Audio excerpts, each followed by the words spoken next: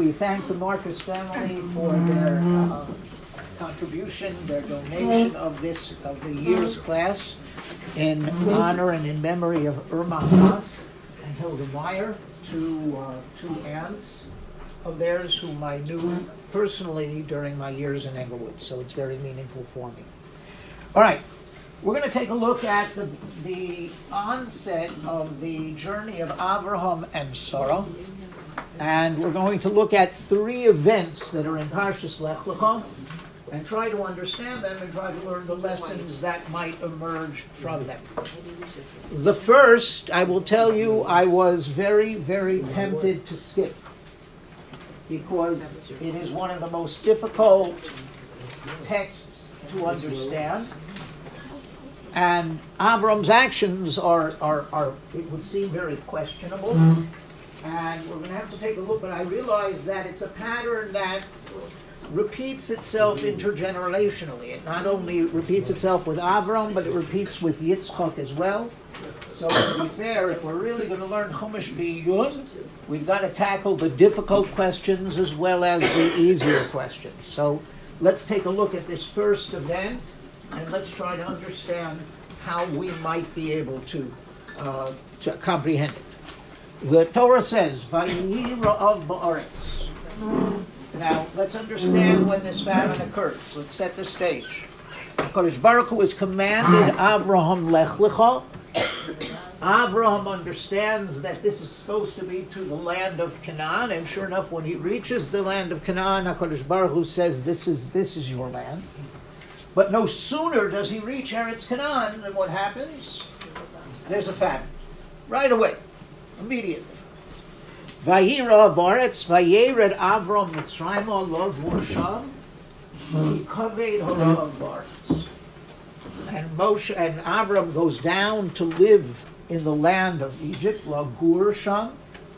And we're going to take a look at the word Lo Gur in a little while. Kikaved Harav, because the famine is heavy in the land. Vayikasher Ekriv Lo Mitzrayim, he gets close to Egypt. He says to Sarai, his wife, I know now, or I see that you are a beautiful woman. This is going to be dangerous for us. Look at the underlying line. Imri no'achosi at. I want you to tell anyone who asks that you are my sister. Do not let them know that you are my what? My wife, right?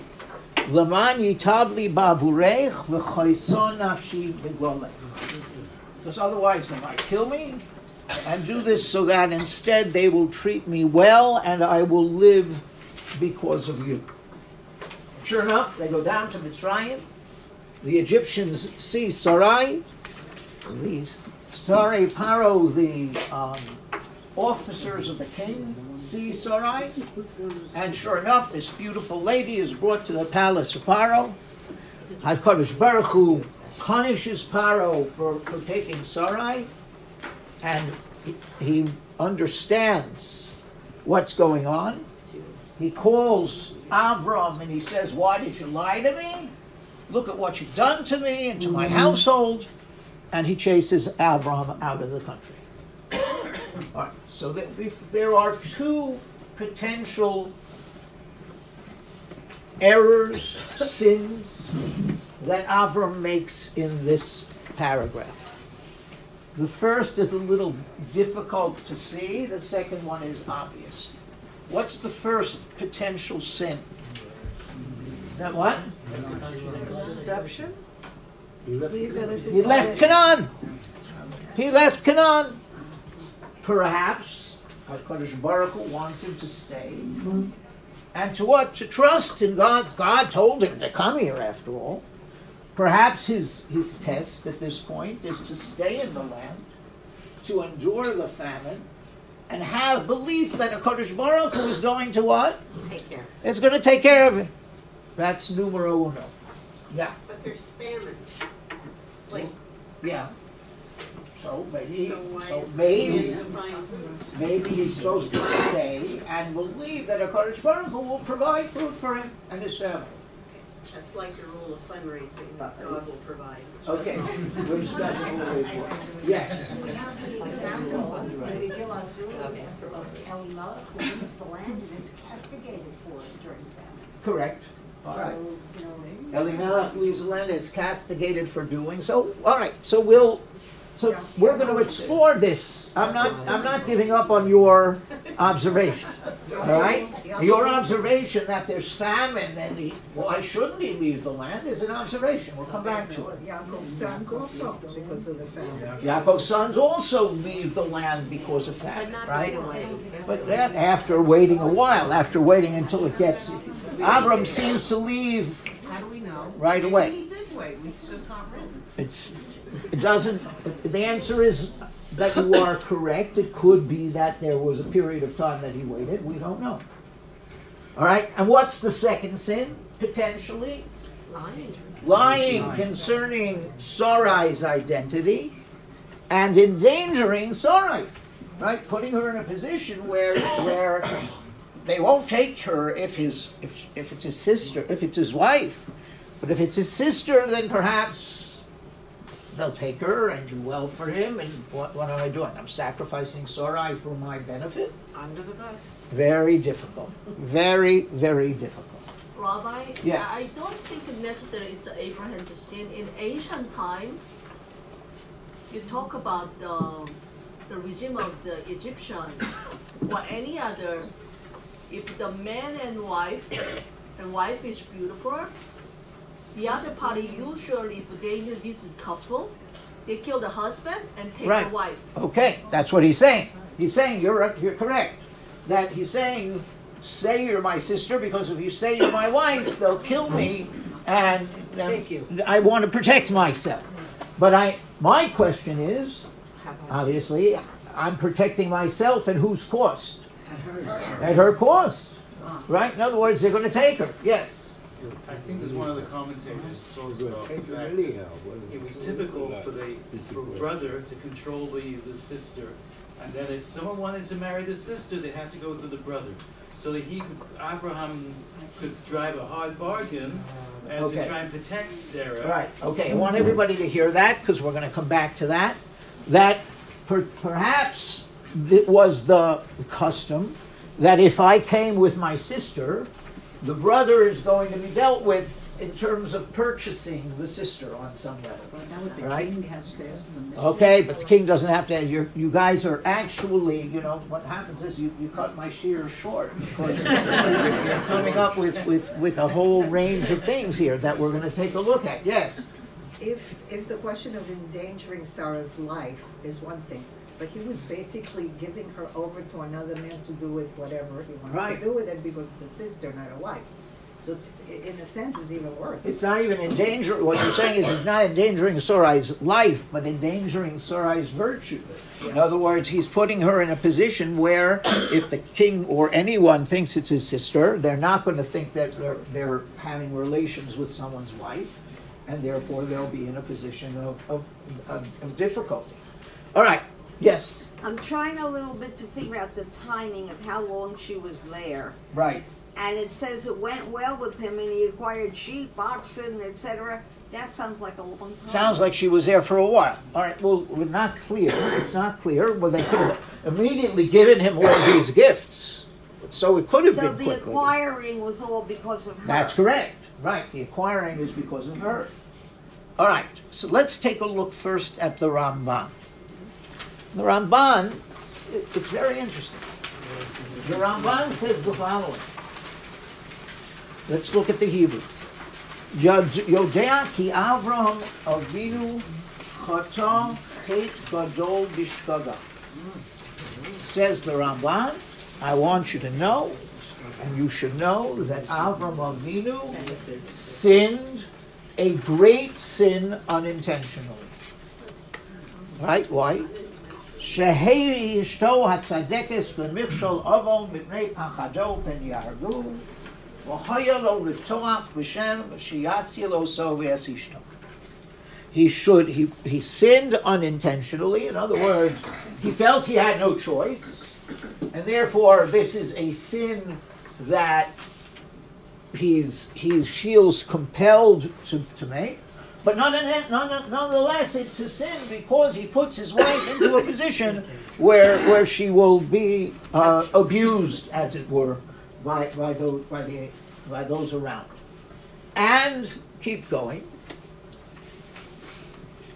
V'gam Yitzia. I'm moving to the last two words on the second line. Gam Yitziaso min ha'aretz shenitztavo alel b'tchilo mipnei ha'ra'av. Avon asher chota ki Elokim barav yiftenu. And the fact that he left Canaan in the face of the famine, guess what? That was a sin too. And he should have stayed, and he should have had faith. If this is where God wanted him to go, he should have had faith that Hashem would be podeh him, would save him from the Rav. Okay, stay with me, yes. This is, it seems to sound like human beings don't have any.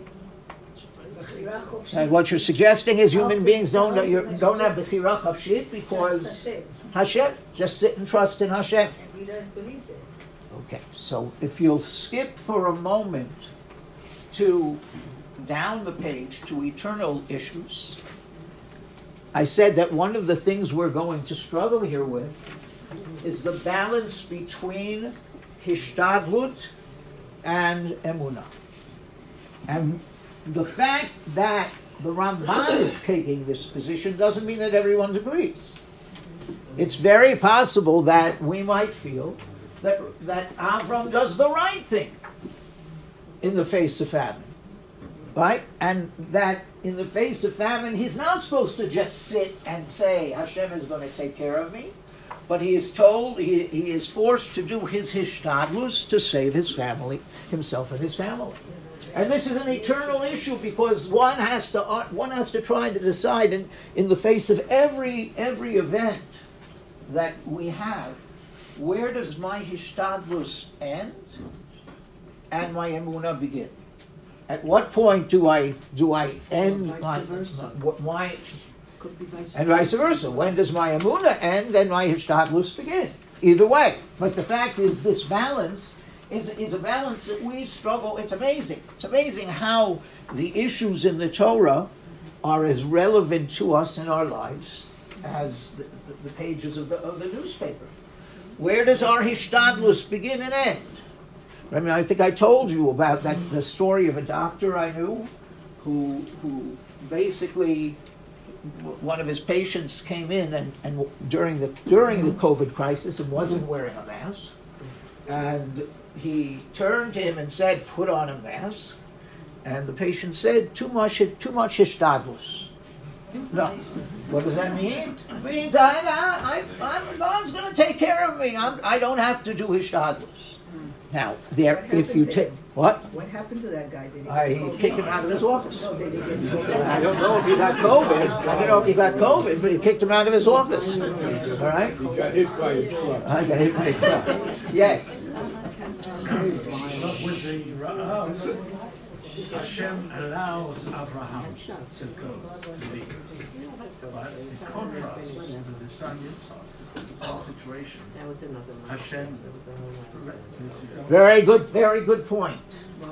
In the case of Avraham leaving the land, Hashem doesn't stop it.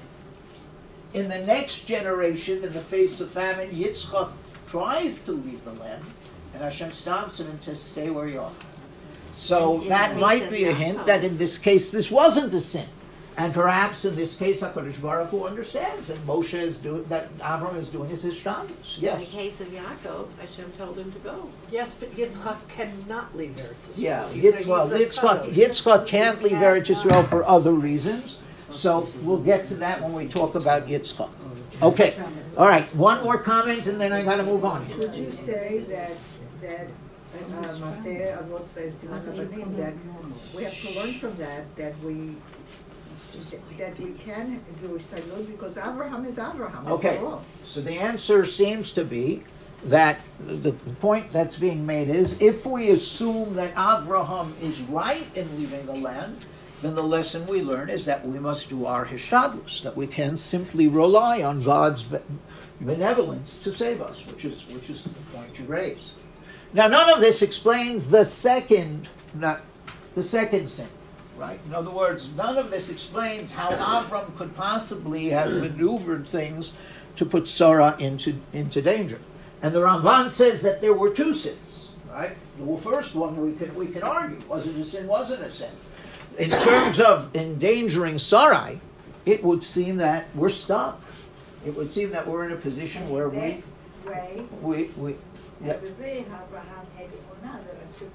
there. So you're suggesting that there he had emunah that Hashem would help him, but do you deliberately put your wife in danger and say, okay, God's going to help me, right?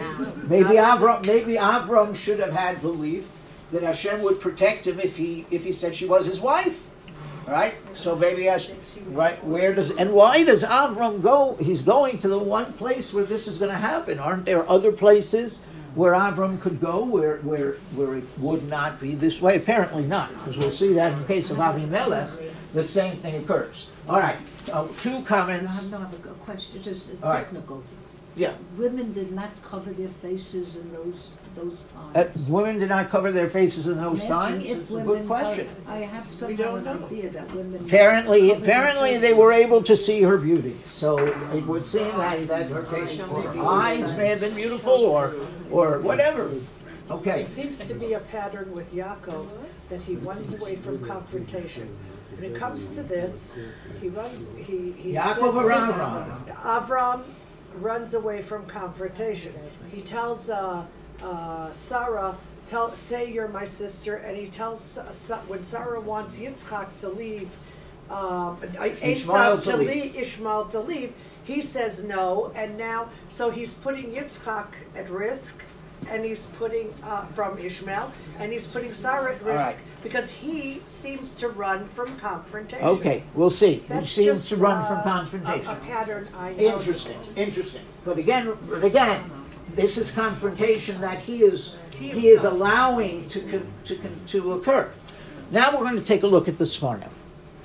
Rav Sforno is fascinating in terms of his approach to both of these events. Now, before we go any further, the fact that the Ramban admits that Avram sinned is a big deal, isn't it? All right. In other words, before we go to the Sforno, let's understand that that means that this great commentary was comfortable admitting that Avram made mistakes. Now, this is an important point for us to stop at before we go to the Sforno. And that is, when it comes to the heroes of the Torah, there really is a spectrum of opinion. There are those who will say they err and they make mistakes. And there are those who will even twist and turn to say, no, we cannot, we have no right to say that Avraham made mistakes. And perhaps the most obvious case of this twisting and turning is when Yaakov lies to his father, right? And you find that Rashi will say, what does Yaakov say? Anochi Esav b'chorecha, right? He outright says, I'm Esav, at his mother's behest, right, at request. And yet, at the same time, Rashi will come along and say, no, you're not punctuating it right. Anochi, period. I am who I am. Esav is b'chorecha. And Esav is your firstborn. And what you find is this tension between those who are saying, you know what? Yaakov did what he did. And in a sense, there are those who will argue that he gets paid back in his lifetime. How many times does Yaakov get deceived by others? So, although maybe he had a right to do it, we're going to get to that. And although he may have had every reason to do it, because his mother's basically pushing him to do it, nonetheless, maybe he is paid back. So, let's understand that when it comes, what I often say is, the pagans treated their heroes as gods. The Jews come along and we treat our heroes as people. The Christians come along and they treat their heroes once again as what? Gods. When you have heroes who are gods, you can worship them, but you can't emulate them. When you have heroes who are people, then you can look at them and say, there are aspects of them that I wish to emulate. And that's the way we look at our heroes. Now the Sforno is, yes, last point. Sorry, does the Ramban generally believe like this? Does the Ramban generally believe like this? That bitachon, you don't need ishtadlut. The answer to that is I don't know whether he generally believes like that, but it would seem that from his comments here that yes, that you should have. Now let's understand, there are cases in the Torah where hishtadlus is very real. Yaakov Avinu is about to meet Esav. He prepares in 3 ways, right? He doesn't just pray and say, HaKadosh Baruch Hu is going to take care of me. What does he do? He sends gifts. He prepares prepares his army. So it's very clear that hishtadlus emerges from the text itself at times. No. What I'm asking is this the Ramban's philosophy on everything? Okay, and my answer is I don't know the answer to that, as to whether this is his philosophy on everything. I think he takes it on a case-by-case basis, and says, the fact that you just arrived in Eretz Canaan, where God told you to go, and the minute that gets hard, you turn around and you leave, that's no hishtadlus. Okay. Last comment. There might be another issue with Ramban is very into Eretz Yisrael. That is correct. That's a very good point. Very good point. The Ramban is very, very much a supporter of the importance of the land of Israel, to the point that he says that every mitzvah you perform, even if it's not tied to the land, every mitzvah you perform, says the Ramban, is incomplete outside the land of Israel. If a man puts on tefillin in Englewood, New Jersey, it's not a complete mitzvah. It's only a complete mitzvah according to the Ramban, and he proves it from text, but we'll get to that. We get to that when we get to Also makes it one of his mitzvot. Also makes it one of his life's missions, to get one of the mitzvot, in his list of mitzvot, and he makes it his life mission to come here. All right, let's go on. I'd like to stay where we are because we haven't tackled the difficult question. Right? Now, let's take a look at the Sforno. The Sforno comments, first of all, when concerning Avram, I gave another class on Moshe earlier, concerning Avraham's descent into Egypt, he says, take a look at the words carefully. Lagur sham. Now, there are 2 ways that the Torah will normally talk about someone living in the land. One is lagur, and the other one is lasher. What does lagur mean? Temporarily. Sojourn, right? So says the Sforno, and this is in Avram's defense. He doesn't rise up and say Avram did the right thing. But from the fact that he's saying lagur, or focusing on lagur, it seems to be a defense of Avram's actions. That he's not going down to stay there, he's only going down to remain there temporarily. But then he does something fascinating with the most difficult of the questions. And someone raised this as a possibility, and that is the following. Take a look at the Hebrew section dealing with Sarai's abduction. If you take a look at the underlined section on page 2, Sforno, 2nd paragraph, Avol yitav li b'mohar u'v'mata, k'mo shaya minod oz shayu mefatin es avi ha'isha b'mohar u'kroveha b'midanos, k'dei shiyaskimu lateit ota l'toveha. Where in the underlined section? Okay. And so says the Sforno, what does Avram have in mind? Avram has in mind a delaying tactic. He wants to delay the danger. And what he says is, if you say you're my sister, then they're going to start to haggle over you. Come to me and say, I'll give you this for her, I'll give you this for her. And that's going to take time. And during that time, you know what we're going to do? We'll get what we need and we'll leave. But Avram's plan goes awry. Avram's plan doesn't work. Take a look in the Hebrew. You tell me why. What happens that messes up Avram's plans? They took her. Who took her? Pharaoh's. What happened was, yes, it would have worked. Except what he didn't predict what would happen. And what exactly did happen? That the population began to haggle, and along comes Sarei Paro, and they say, we don't have to haggle. We're just taking her. And we're taking her to the king.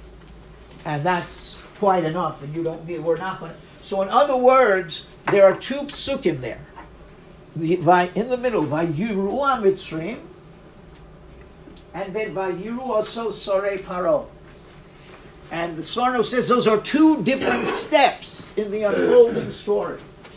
And it is the second of those steps that Avraham could not foresee, and therefore his plan was not to endanger Sarah. His plan was a reasonable plan. Let them haggle, let them talk, and we'll take what we need and we'll go out. So here you see Sforno defending what almost seems to be indefensible action on the part of Avraham. And that is one approach to this story that moves in the direction again of the patriarchs did not make mistakes. And Avraham really had a good plan here. It just got messed up. Where does this Sforno take this theory from? From the text itself. That Avraham thought that it would be haggling and they would give him the Because where does he take the theory that he thought there would be haggling? I suppose he takes it from the fact that there are two sentences there. That the Mitzrim saw her, and then Sarei Paro saw her. And those two steps represent two different steps in the unfolding. Is it a big stretch?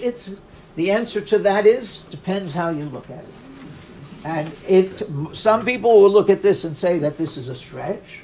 Others will look at it and say it's a reasonable defense of Avram's actions.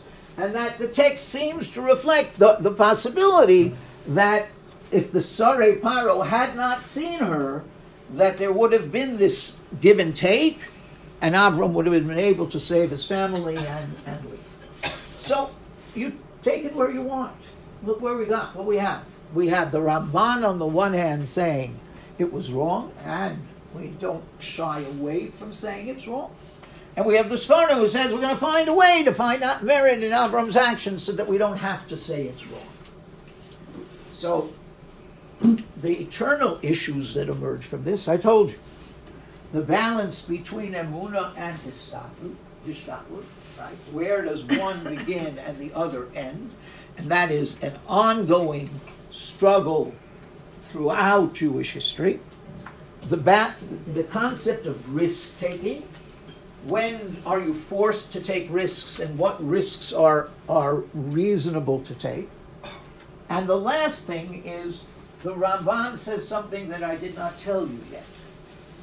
If you look at the last thing the Ramban says, which is at the top of page 2, the underlined section, V'almaseh hazeh nigzar al zaro hagolus be'eretz Mitzrayim. Says the Ramban, you know why we end up in Egypt? Because of Avram's mistakes. Now, that's a tough one, right? Because what do we believe about collective punishment? Do we believe in original sin?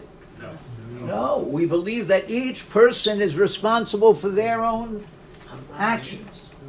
And yet, while we believe that every individual is responsible for their actions, and we don't believe in original sin, and we don't believe generally that I'm going to be punished for Avram's mistakes, we do believe in what I would call intergenerational reverberation. What is intergenerational reverberation? What happens earlier has an effect upon my life. And if Adam and Chava would have never eaten from the tree, would our lives be different? Yes. So we're not guilty of what they did, but what they did continues to affect our lives over time. So we don't believe we're guilty for what others do. but we do believe that what others do can have an effect upon our lives. And perhaps in some way that's what the Ramban is saying, that somehow this caused that kind of reverberation. It's difficult to see the connection between our going to Mitzrayim and what he does here, but nonetheless, maybe. All right, I'll take 2 comments and then we'll move on. The Ramban is basically specifying that it's Egypt, but the original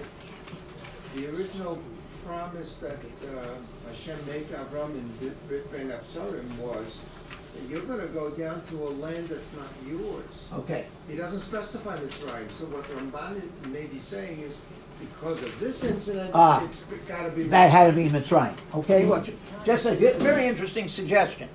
We'll see, if we get there today, that in the Bris Ben Absarim, God does not specify Egypt as the destination where the Jews will go down to.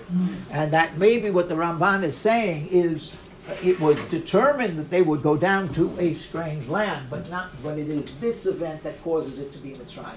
Interesting. Perhaps he's using his principle of Maseh Avos Siman Labonim, except it's a rather strange application. Yeah.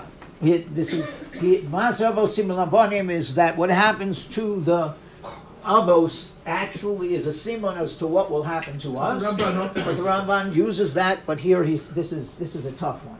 This is a tough one. Okay. Yes? No, intergenerational effect is something you can't get away from. That's correct. I want to be 6 feet tall and have wavy blonde hair. Correct. This is what they gave me. That's intergenerate. And you were born where you were born. See, in some cases, it's a decision that's made by others. Right? My English name is Stanley. Because my father, for whatever reason, didn't like the name Sam. He named me Shmuel. And he named me after Stan Musial, the baseball player, in English. I was a terrible disappointment when it came to that particular area. All right? Very terrible. You became a Torah scholar. What? Terrible disappointment in Stan Musial's world. Yes. I'm just curious about the language of the Ramban, where he says nigzar. It was decreed By God. Yeah. What? Right. So again, it's hard to understand why the Ramban would feel that this is why the decree, occurred, that we end up in Egypt. It's a difficult stretch for us. Nonetheless, I just wanted to just understand that. In other words, where does the Ramban? We also know that when the Torah says that we don't pay for the children do not pay for the sins of the fathers. Right. This is going to become a bigger problem. So let's hold on. Okay. All right. I want to go to event number 2. Event number 2 is a very, very quick study. Event number 2, however, is fascinating when you think about it. Let me set the stage. Avram's traveling along with his nephew Lot. For some reason, a riv develops, a dispute develops between the shepherds of Lot and the shepherds of Avraham. Now, there are all sorts of interpretations about what that riv is about. We're not going to get into that now. Avram turns to Lot and says, you go west, I'll go east. Basically, the land cannot support us together, and therefore what we have to do is, unfortunately, we have to split up. You go one way, you go right, I'll go left, you go left, I'll go right. Lot travels and ends up in the city of Sodom. And we're going to talk about Lot's involvement with Sodom probably in the next year. What's next? There's war. And in that war between a series of kings, Lot is taken captive. And here we pick up the story with the following. Vayovo Apolit, Vayaged li Avram ha'ivri, a survivor, and who that survivor is the subject of debate again in the rabbis. Might be old, right? This is the end. I'm looking now at the bottom of page 2. והוא שוכן מאלוני ממרא הוא האמורי, אחי אשכול ואחי הנר והם בעלי בריס אברהם. And he is living in Elonei Mamre, where Mamre is the brother of Eshkol and Oner, and they are Baalei Bris Avram. Vayishma Avram ki nishbach. Avram hears that his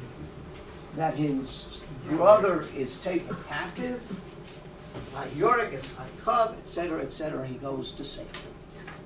Now take a look at those two psukim. Don't look yet at the English, and if you did, too late, right? But there's a problem here. Number one, this is the only time that Avram is called the Ivri. It was the first time. Number two, why is the Torah giving me all this information? He was in Mamre, and there were people there that were his Baalei Bris. Well, fine. They're his own people. So, why is that important for me to know now? Why doesn't the Torah simply say, it's told. What do I have to know? Where he is, how he is, who's he's with? Not important. Not important. Why is the Torah giving me in the sentence all of this information? So if you turn the page, we encounter our friend the Sfarno again. And in this case, the Sfarno actually seems to be untargeted. Number one, he says, why does it call Avram HaIvri? Because the survivor knows that Lot's an Ivri and Avram's an Ivri. So therefore, although he does not know that they're related, says the Sfarno, he knows that this guy might care what's happening to another Ivri. And why is it Torah telling me that he's in Elonei Mamre and there are brothers in Baalei Bris? Because it's a harbinger of the fact that when Avram goes to save Lot, they will go as well. And how do I know they go as well? Because when Melech Stone says, I want to pay you for the role you played in defeating the army against me, Avram refuses, and he says, just pay Eshkol and Mamre for the thing, Avner, Eshkol, and Mamre for the things they did. So clearly, this sentence is a harbinger, says the Ramban, a reflection of what's about to occur, which is that his allies, what? The Sfarno, what did I say? Thank you very much, I was testing you. The Sfarno says that these individuals are going to rush to Avram's aid, and that's why it's told to us that they are Baalei Bris Avram. There is, I believe, another explanation. You turn back to the sentence again.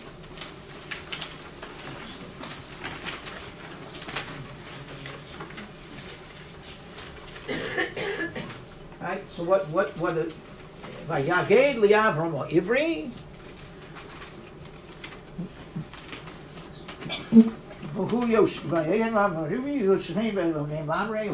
etc. Lot and Avram have parted in not such a great way. Right? In other words, there was family friction. Avraham hears that Lot is taken captive. He has no reason to get involved. In fact, he has every reason not to get involved. He is an Ivri. This is not his battle. And he is living in relative safety because he's living in Elonei Mamre and Eshkol and Aner are Baalei Bris Avraham. So Avram finds himself facing Lot's captivity at a point in Avram's life where he could say, not my problem. Right?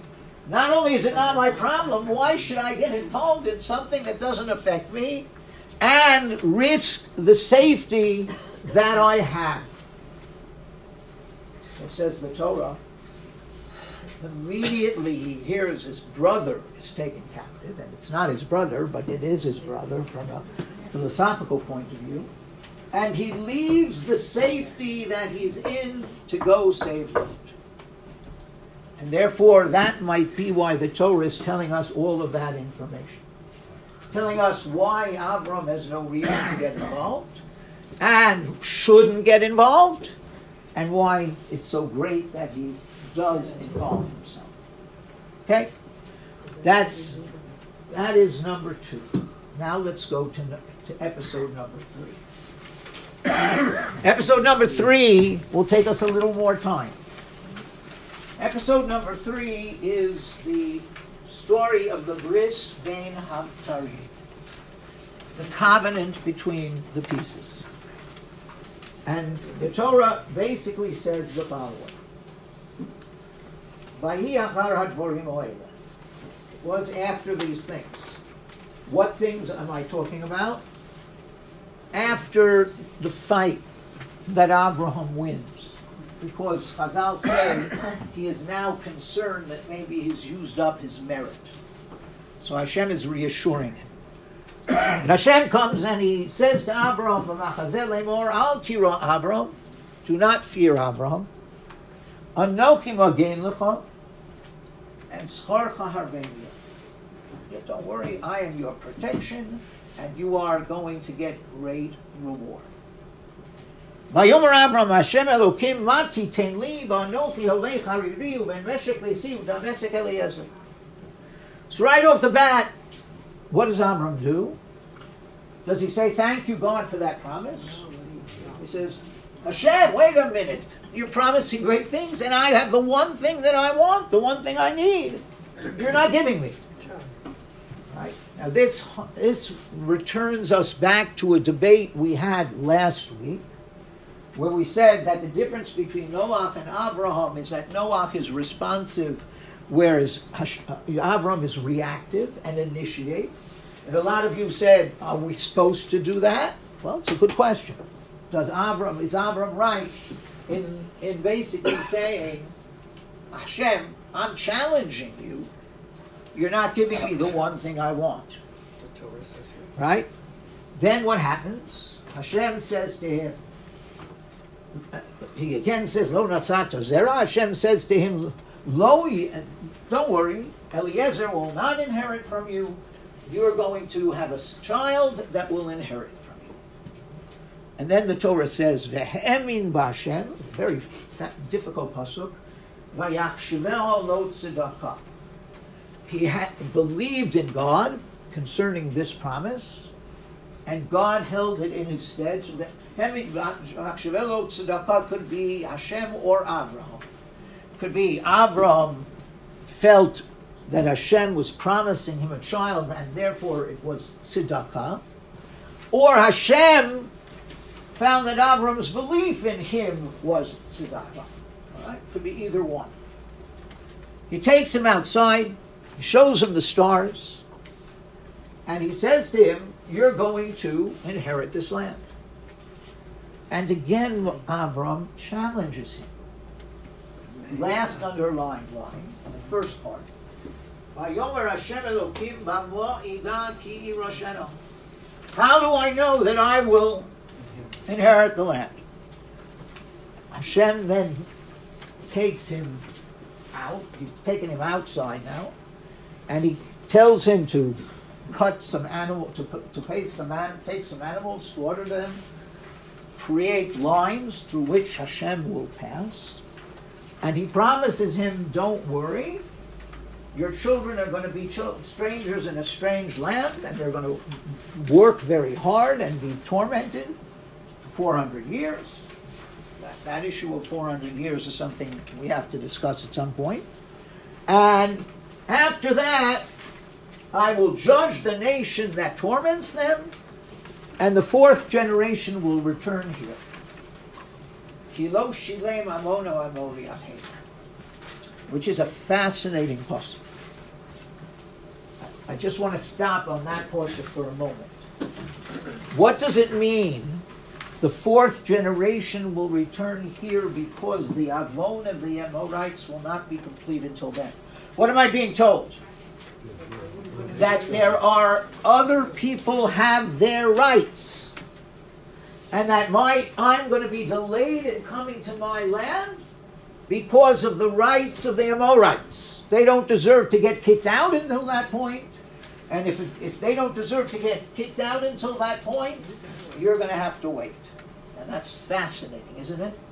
For those who say that Hashem only relates to Bnei Yisrael, that's not correct. Hashem relates to all human beings. He relates, we believe, to us differently, but he relates to all human beings. And that proof of that is found right here in the text. Hold on, son. We'll come back. All right? Now, we are faced with some very difficult issues here. Is Avraham right in challenging God? Saying, why is it that he believes ultimately that he will have a child, but does not believe apparently that he's going to inherit the land? Which of those two issues in your mind is a more far-fetched? That he's going to have a child at 99, or that he'll inherit the land? Why does he say "B'moedah ki roshena" when it comes to that particular promise? So I want you to take a look at the bottom of the page. And here we have someone who disagrees with the Ramban, but he says something again that speaks of intergenerational reverberation, but is difficult to understand. Omar Rabbi Yavo, this is taken from the Talmud. The bottom of page 4.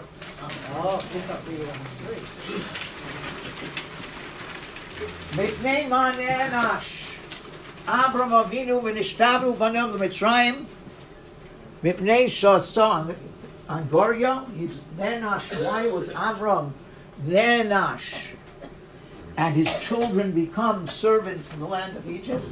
So one answer given by Shmuel is because he took the Talmidei Chachamim, those who were in his household, and went out to save Lot. That was a problem. But more particularly to our event, Shmuel Omar, that was Rabbi who said that, and Rabbi Eliezer said the first one. Shmuel says, he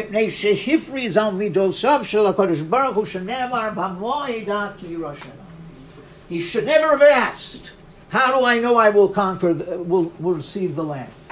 And the fact that he asks that eventually causes the descent of Bnei Yisrael to Mitzrayim.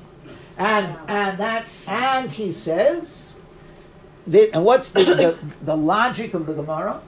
The logic of the Gemara is, why is God talking at this point about a descent to Egypt? Hashem, how am I reassured by the story of descent into Egypt and the fact that I'm going to be slaves for 400 years? How does that help me? So according to the Gemara, it's a reaction to the question, not an answer to the question. In other words, you are going to be punished for doubting my words. However, there's another possibility. Is this Avram's doubts or Moshe's doubts? Avram's doubts. No, you're right. It says Moshe. All right, should be Avram's doubts. Or does it say Moshe? Interesting. All right, now, let me just look at that. Now, let's go on. Let's go on. The second medrash says no. The second medrash in the name of Rabbi Chanina says lo kikorei tagor elo amar lo be'ezas chus. B'moedah ki roshena wasn't a question of God; it was a question of his descendants. How do I know that my children will merit receiving the land? Promising me that I'll have a child is up to you. Promising me that they will inherit the land is not only up to you, it's up to them. To which God responds with the story But Rabbi Chia says he responds by sacrificing the animals, and his answer to him is they will merit it in the merit of the karbanot. And that is what these animals represent. Now there are those who say the animals represent something else entirely. That it was the custom in those days to make a covenant by dividing animals and walking through, like a blood brother kind of thing. So Hashem is using the process of the moment to encourage this covenant. But we are faced with some very difficult questions here. How is this really an answer to Avraham's question? Let's assume even that what he's asking is how my children will marry. How is this an answer to my question that they're going to be slaves in Egypt 400 years? I don't need that information now. I don't need that information. So perhaps one could say that what Hashem is saying is, don't worry, there will be hard times, but you'll get through them. Perhaps what Hashem is saying is, there'll be hard times, but your children will merit eventual redemption because they will still be redeemable after those 400 years in Egypt. So perhaps these are very, very different possibilities in the Bris Ben Hamsarim.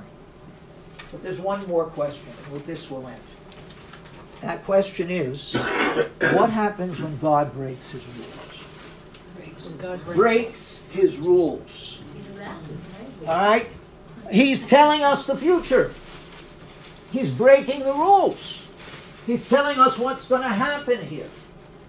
So, the rules generally are that God knows the future, but does not what? Doesn't tell us that.